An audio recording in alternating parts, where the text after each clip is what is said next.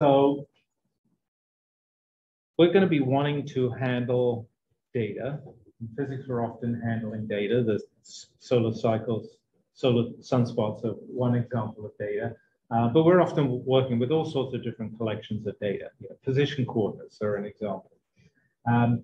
In Python and in Python packages, we'll be using two distinct ways to handle collections of data. So one of them is called lists, and that's sort of native to Python. And one of them is arrays that come with the NumPy package. And so we're going to be talking about lists and arrays in today's class. And we're also going to be talking a bit about getting data into those lists or getting data into those arrays. So lists, let's start with lists. Where have we got lists? So lists are kind of, in Python, are kind of just collections. A list is a collection of quantities. It's a bit like a shopping list, perhaps. It can be a collection of different quantities. So it could be a collection of strings, numbers, or some mix of strings and numbers. A collection of all sorts of things. In Python, if you've got a list, you can add things to the list, and you can remove things from the list. So you can append things to the list, and you can pop things off the list. So you can lengthen the list, and you can shorten the list. In Python, there's also some tools. There's functions that will tell you the length of the list. There's functions that will tell you the sum of the items in the list. So there are some tools. So that's lists. Let me say a few words about arrays. So arrays come with a NumPy package. So you would have to import the NumPy package to use arrays. So arrays, they're more like, if you have a one-dimensional array, it's basically like a vector. If you have a two-dimensional array, it's basically like a matrix. Unlike lists, the elements of an array must all be of the same type, all of the same data type. So they'd all have to be integers, or they'd all have to be floats. You can't mix, introduce, or floats or strings in NumPy arrays. So that's one thing about them. Another thing about them is that an array, if you define an array, it has fixed length array. So you can't later on append to the array or pop things off the array. You have to define the length of the array when you declare the length of the array. So that's another thing about arrays. So those sound like a couple of disadvantages potentially, right? You have to have just one data type and you have a fixed length vector or fixed length matrix. There are a number of advantages though. Arrays allow you to handle the algebra that you would do with vectors, for example, or the algebra that you might do with matrices in a much more straightforward way. So if you're dealing with numerical quantities that are arrays, that represent vectors, that represent matrices, then arrays typically much better than using lists to do that. Okay, so let's look at some just sample programs, sample codes that use lists and use arrays, introduce lists and introduce arrays. I'm just going to imagine a simple collection of data handling. Maybe I'm going to make 4 measurements of the acceleration of gravity. And I'm going to, one way or another way, read in those 4 measurements. So that's sort of handling a bit of data. And then I'm going to use lists to calculate the average and the variance of my measurements of the acceleration of gravity. I'm going to use arrays to calculate the average and the variance measurements of the acceleration of gravity. So it's just a simple example, but it's an example that will resemble what you'll do with the sunspots. Somebody's already measured the sunspots for you, but there's a lot more sunspots than 4. And you're going to read all those sunspots in, and you're going to look at some of the statistics of the sunspots. Okay, so what am I doing now? Good question. Okay, so I want to start by looking at lists and calculating the mean and the variance of a list with 4 measurements in it. And then we'll move on to looking at arrays and do the same things for arrays. So let me just start with, I'm going to imagine I've made 4 measurements. And so n is going to represent my number of measurements. And I'm going to put those measurements in a list. And so here's the format for declaring a list. Now, this way of declaring a list, this just declares X to be a list, but to be an empty list. I've got nothing in the list right now. I'm just going to declare X to be the variable name for my list, and then I'm going to read the numbers in this case as an example from the terminal. I'm going to input in them at the terminal, and that I just wanted to do that as another example using the control statements that we talked about in the last class. Okay, so I'm going to define another variable I. It's just going to be a counter. And it's going to count how many measurements I've entered, how many measurements of the acceleration of gravity I've entered. I haven't entered any yet, so I'm going to set it to be 0.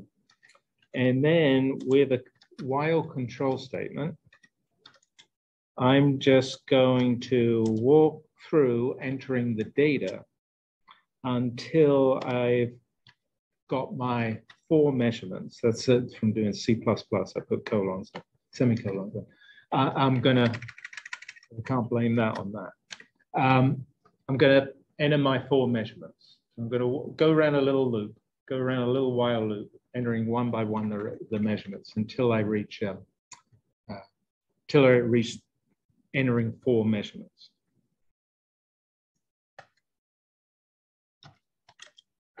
Okay, so I'm going to grab here the measurements from the terminal.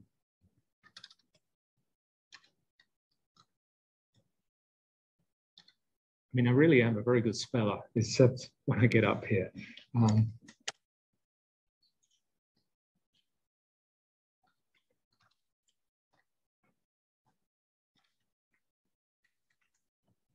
Here we are. I'm going to enter my measurements, and I'm going to assign them to this variable xi. So that's the value that I've input. And then I'm going to append that value to that list that I defined.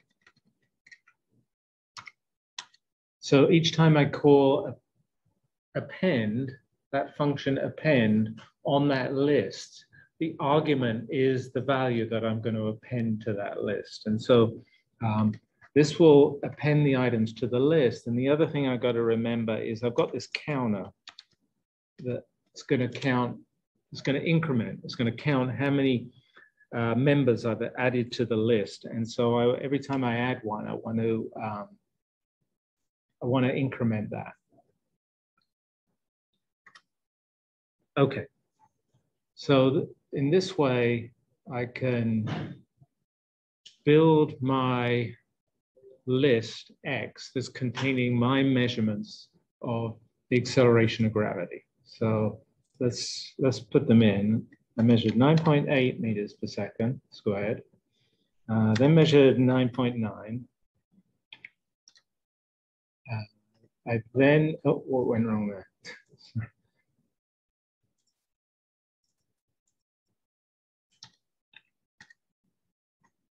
9.9.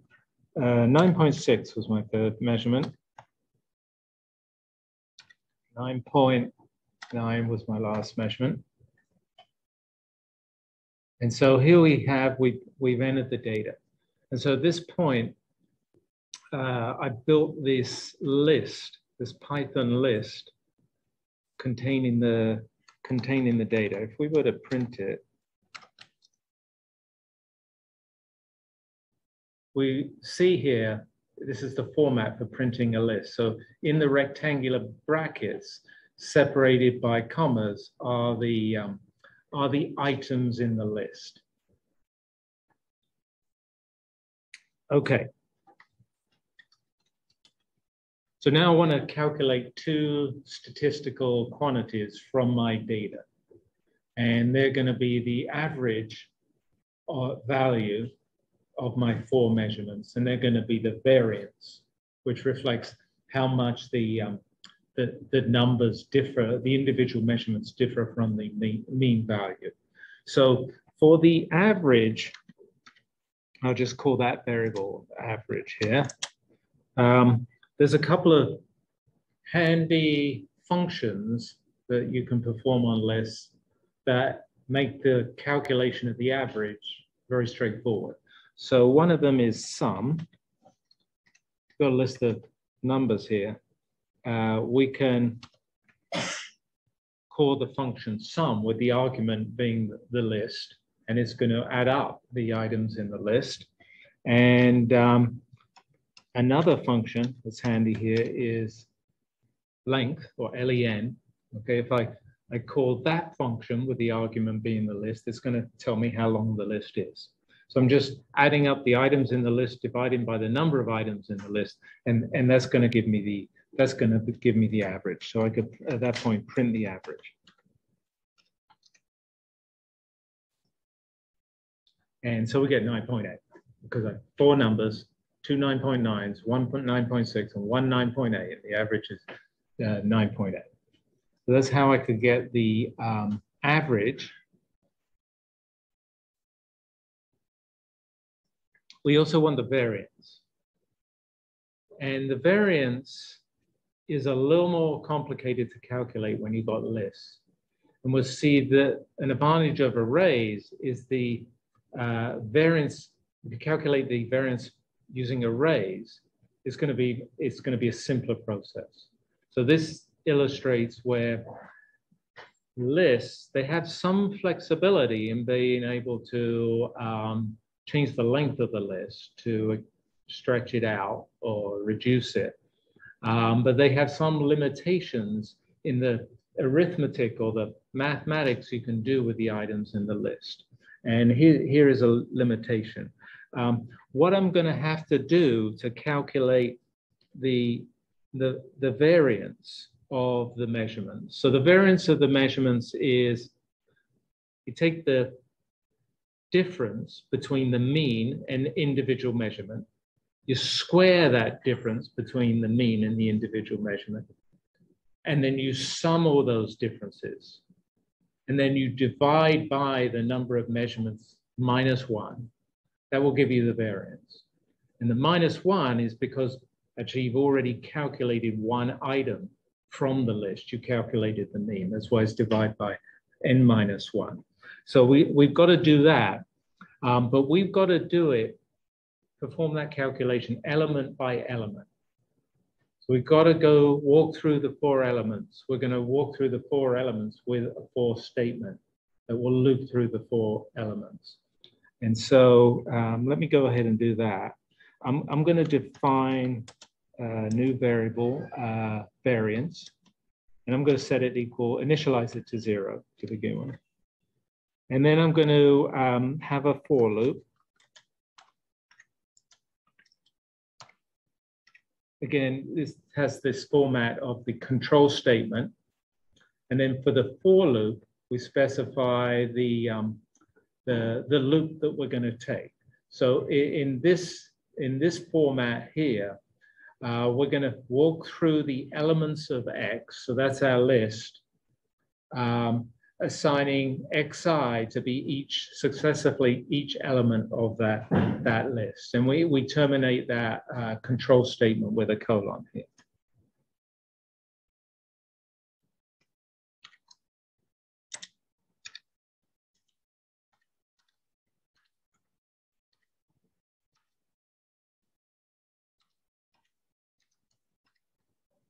And then here's going to be my line of code that will actually do the arithmetic of calculating the variance. So each time I go around this loop, I'm going to calculate the difference between the average value and the individual measurement. I'm going to square that up, and then I'm going to increment variance, the variable, by that amount. And then when I go through that for each item in the list, the 4 items in the list, that will give me the sum of the squares of the differences between the measurements and the average. And then I've just got to divide by, n minus 1.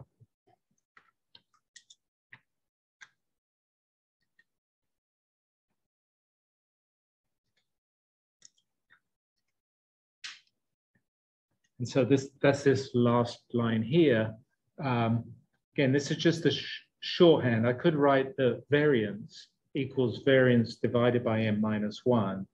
Like we could write x equals x plus 1 if we want to increment x. But just here's a shorthand way of doing it. It just means I'm going to take variance and divide it by this quantity on the right-hand side. Okay. And so we could then print variance.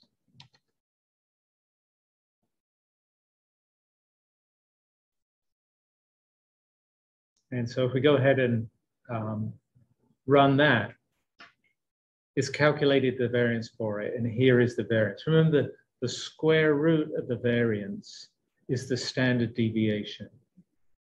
So the square root of, this is 0.02, the square root of 0.0, can't do the square root in my head. Let's calculate the square root. Oh, but I can't calculate the square root because I didn't import the NumPy library. So I would need to import the NumPy library to calculate the square root. Anyway, this is the variance, which reflects, the bigger the variance is, the more scattered the data was. The smaller the variance is, the less scattered the data is. And so it's an important number when you're handling data because it reflects how well or less well you've determined, for example, the mean that we've calculated in this particular case. Everybody happy with that? So that's a list. And that would be the procedure for how we would calculate those statistical quantities with a list. And you could do the Sunspot assignment by working with lists, but I would recommend working with arrays. Okay.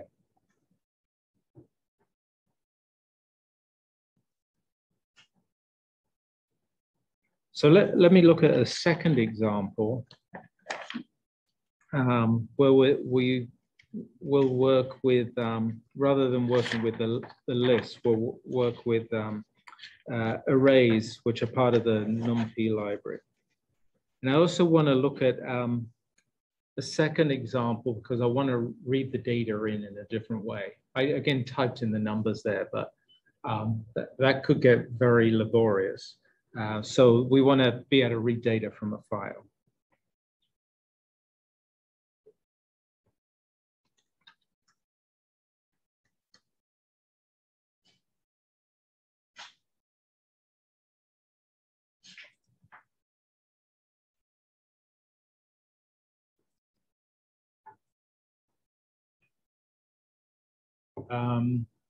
Yeah, I want to read data from a file.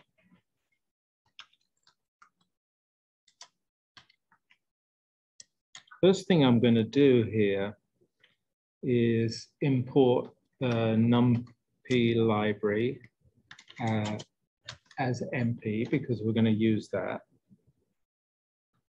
The second thing I want to do is I've got a file on my Google Drive. I've also put it in Canvas, so you can grab this file. And it's a text file, and it contains the data on sunspots, the number of sunspots per year since sort of 1700, something like that. So you'll be wanting to read that file, but I've also got on my Google Drive, I've got a file that contains these 4 measurements that I made of the acceleration of gravity. So that's what I'm going to read in here. But if in your solving of the assignment, you'll want to do a similar thing to read in the sunspot.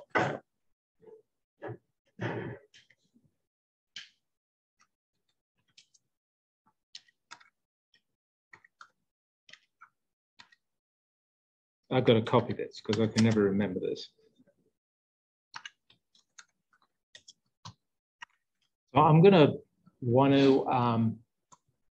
to import from my Google Drive. So there's a couple of things I have to do here.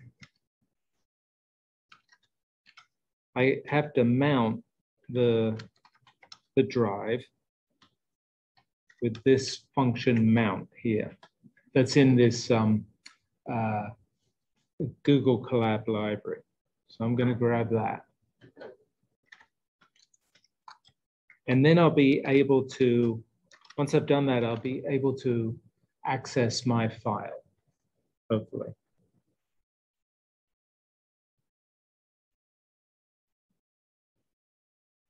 What did I do wrong?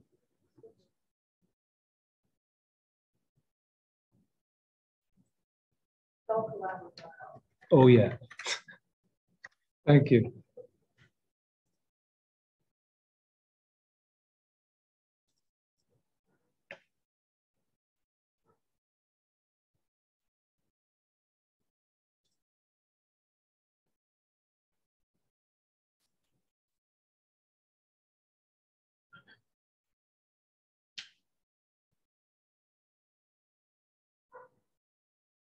Okay, so now, I mean, I've imported NumPy and I've got access to my Google Drive.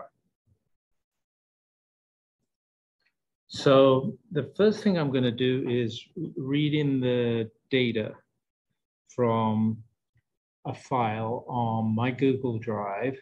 So for that, I'm going to use, it's a package in NumPy, it's load text. We'll talk about in the next class more ways of reading in data from a file. There's a whole library, Pandas. There's a data analysis package that has a lot of flexibility in reading data in from text files or all sorts of files. So we'll do it look at a bit more sophisticated package for reading data from files on Wednesday's class, I think. But here I'm just going to use this load text, and then it just has an argument which is the location of the file. So that's going to be content, gosh.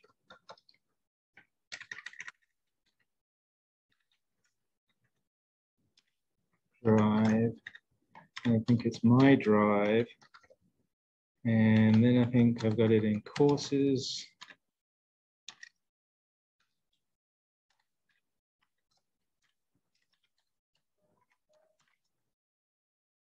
It's going to be a miracle if I get this right. But apparently miracles do happen.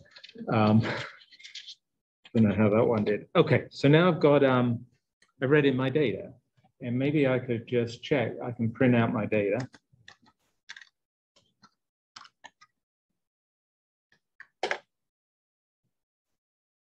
And here are those measurements.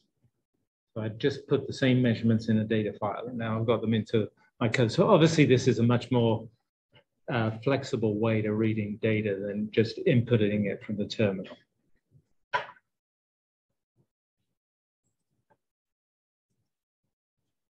So this time, x, what we've done is we've read the data into this variable x, but this variable x is a NumPy. We use a NumPy load text package to read it into a NumPy array rather than a sort of native list. And so we're going to be using the kind of tools of the NumPy array to calculate the average and variance. And that's where you're going to see things more straightforward, much more straightforward. So for the average,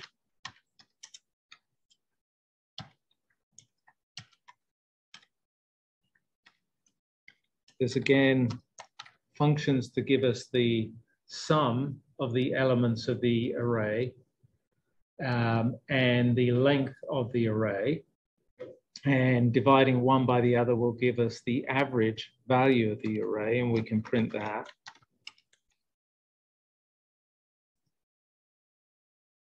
And, well, no, I printed X, didn't I, not the average. So here's the average value as we had previously calculated.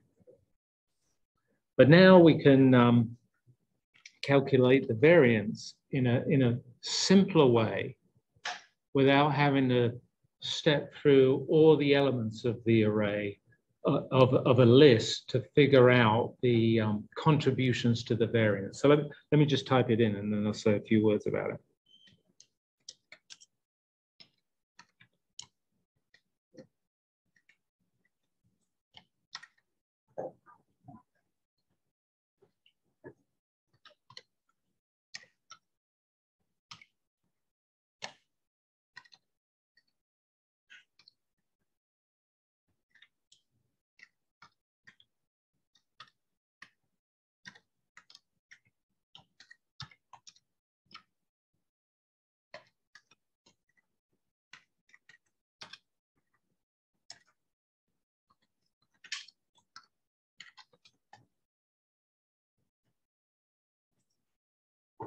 Okay, so if you look at this calculation of the variance, remember the variance again is you take the difference between a measurement and the mean, you square that difference between the measurement and the mean, and you sum the squares of those differences. That whole business, that whole part of the calculation can be done in just this little piece here. So with arrays, you can write out the arithmetic that you want to do with the arrays as if it was just a simple, scalar variable. And so look here, here's the difference between the average and the elements of the array. I'm squaring that, and then I'm summing up all those contributions. So this is how I can carry out the kind of vector arithmetic to calculate the variance. And then I'm just dividing that sum of the square differences by the length of the array, the number of data points minus 1. And then I printed the variance. And again, of course, we got the same values because I used the same data as when we were working with the list. Okay. So the idea of those exercises of calculating the average of my 4 measurements of the acceleration of gravity was just to introduce lists, introduce arrays, to look at some of the pros and cons of lists versus arrays, that you're able to change the length of a list, add to or subtract from it. You can't change the length of an array. You can't add to or subtract from it. But on the other hand, you can do this arithmetic that we needed to do for the variance. You might need to do for other reasons, much more simply with arrays than you can do with lists. So you can do vector arithmetic. You can do matrix arithmetic more simply with arrays than you can do with lists. Does that all make sense? Okay.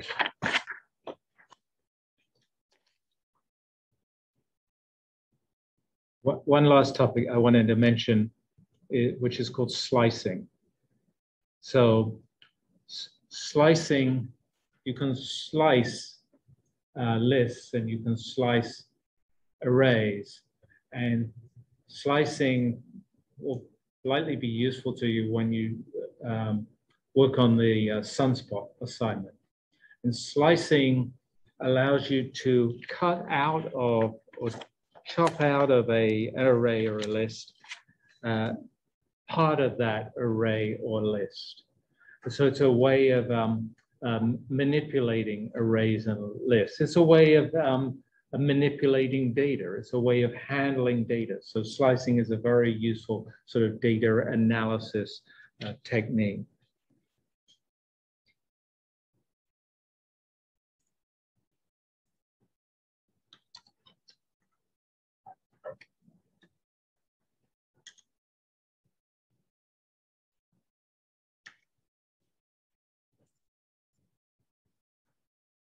Okay, so I'm going to take a couple of NumPy arrays, a one-dimensional one and a two-dimensional one, and then I'm just going to show you the format of slicing. So to do that, I've again got to import NumPy, that's py.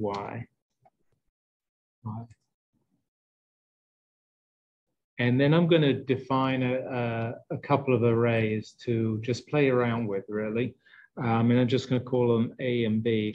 I'm going to show you here, in case you've not met it, a different way of defining an array. Rather than reading it in from a text file, for example, or reading it in as input from the terminal. There's other ways of defining arrays. There's NP zeros, where you can define an array that contains all zeros. There's NP ones, where you can define an array that contains all ones. Or there's this NP array, I'll show you it here, where you actually enter the elements of the array. So my first array, I'm just going to make it a 6-element array. 1, 2, 3, 4, 5, 6. And so that's the array that I'm going to define. And you have to specify the type. And so we'll just make that an integer array. I think there's other arguments to this function that defines the array, but typically I've only ever used these first two arguments to define the numbers and the type of the array. Okay, so that's array A, which is a one-dimensional array. It's 1 by 6. And I'll make a second array. And we'll make this a two-dimensional array, so like a matrix. And let me just show you the format of that.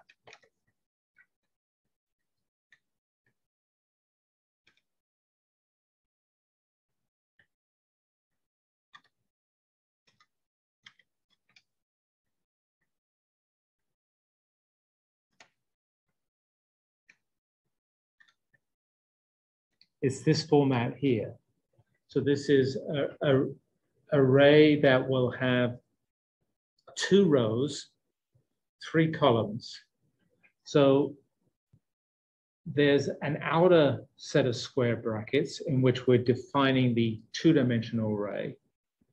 And then there's a pair of inner square brackets. This is the top row on the left of the array.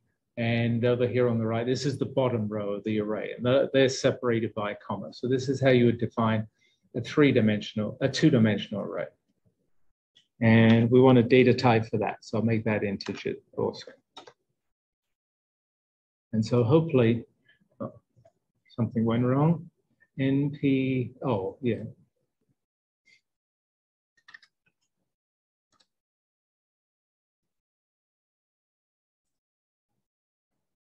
Here's our two arrays, A and B, a one-dimensional and two-dimensional array. We can just check them out a little bit with some of the functions that are available for arrays in NumPy. So let's think about array A. There's a function size, so we can print the size of the array. It's a 6-element array. There's a function shape, that will, in this case, would distinguish between the 6-element arrays A and B. One of them is a 1 by 6, one of them is a 2 by 3. And of course, you can print out the array itself, so just A. So the size function tells us it's a 6-element array. The size, this formatting here tells you that it's a 1-dimensional array, and that one dimension has 6 elements. And then in square brackets here, this is just printing A. And you notice this looks like a bit like when we printed the list from the first example, but in the list, the elements were separated by commas. When you print an array, inside the square brackets, the elements are not separated by commas.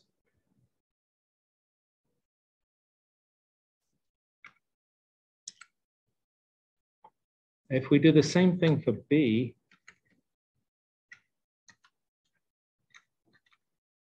so we print its size, we print its shape, and we print the elements of B. Here's the printout. So it also has a size of 6 because there's 6 elements in it, but its shape, 2 by 3. So there's 2 rows, 3 columns. And then here is the printout for the array itself. So the top row, again, in this left-hand square brackets, the bottom row in this right-hand square brackets. So that's just checking that what we defined as our arrays A and B makes sense when we print their characteristics out and actually print them out. Okay, so now let's just do a little bit of slicing. So when you slice an array, I'm going to slice the array A and slice it into a new array S, the sliced array. For a 1-dimensional array, when you slice it, the format is the square brackets, and inside the square brackets is a colon. And a number prior to the colon is the number that the sliced array begins with, the element that it begins with. And a number after the colon is the number that is 1 minus that is the number that the sliced array goes to. So that was kind of a mouthful saying that, but I think you'll see more easily if I just give a couple of examples. So remember, our array A is just 6, a 1-dimensional array is 6 elements. If I was to put the argument 0 before the colon, I'm going to start with the first element. If I put the argument 2 after the colon, that means I'm going to, 2 minus 1 is 1. I'm going to end my slice array on that second element, that's the 1. So if I do that, let's check. If I print the sliced array, it's just 1 and 2. So it's just the first 2 elements. It's run from the first element, the 0, we would call that the 0th element, to the second element here. If I put, if I start from 2 and go to 4, that's going to give me 0 is the first element, 1 is the, in the array, 1 is the second element. This is going to give me the third and the fourth elements. So 3 and 4. I've cut out these 2 elements here. If you don't give the argument before the colon, it starts from the first element. So if we don't give that argument, it's going to give us 1, 2, 3, 4. If we did give that argument, but we didn't give the last element, then it's going to start from the element referred to here. So this would be the third element and run to the end of the array. That would be the sliced array. And so there we get 3, 4, 5, 6. And so that's slicing up A, an example of slicing A. And then let's look at the format for slicing B. So again, I'll call S the array that I slice out of B, again, I've got square brackets inside which the slicing, the definition of the slicing will be. But I'm going to have a comma in here, and I'm going to have a slice for the rows, and I'm going to have a slice, for each separate, for the rows and for the columns. So easiest, I'll give you an example.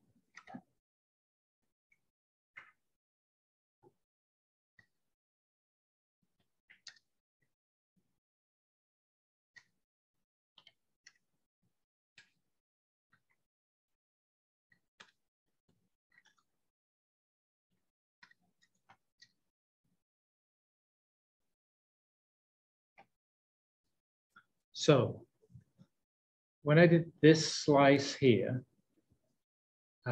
before the comma, I've just got this one here. It's meaning taking counting the rows, counting the columns starts from 0.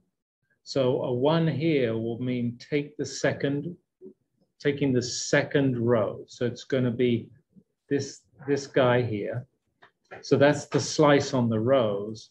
And then after the comma, this is the slice on the commas.